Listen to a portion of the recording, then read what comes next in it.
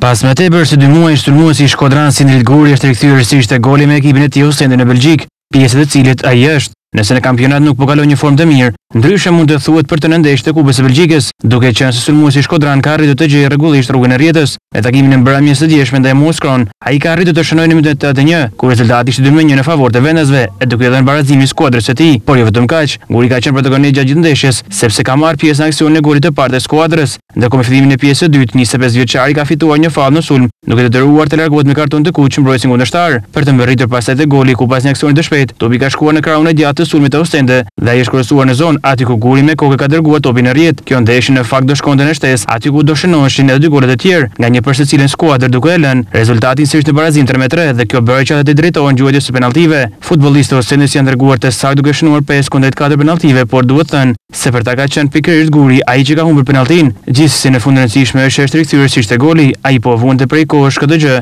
E madje kjo shkaktoi dhe uljen e stol për disa ndeshje, për rrjedhoi më pas erdhi mosirën kombëtare, por ky gol shpresojmë që të jetë një gur i mirë për një kthesë të tij.